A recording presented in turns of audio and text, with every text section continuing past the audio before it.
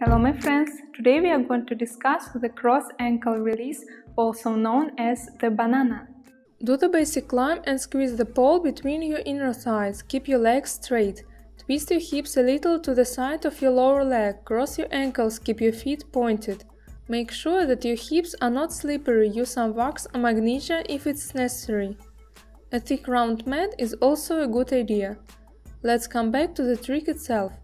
Move your hands downward to let your legs go upward until you feel the pole with your front thighs close to your knees. Also, as soon as you bring your hands downward, you should start to feel that a surface in contact increases. Now you ought to have a nice grip with almost entire surface of your inner thighs. If you feel confident about your legs grip, squeeze thighs tightly and keep your legs completely straight, then carefully bring one hand under your buttocks using a ring-up grip, lean back, then check your legs grip one more time, bring your second hand under your first hand using a ring-up grip as well. After that, lean back, pulling your shoulders back and down.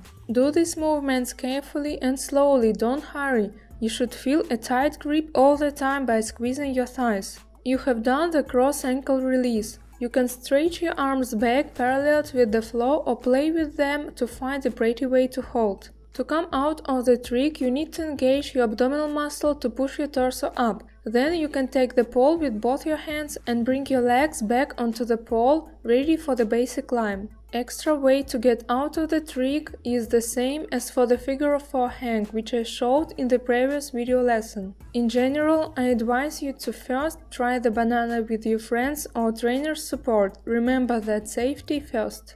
So today we have learned the banana pole trick.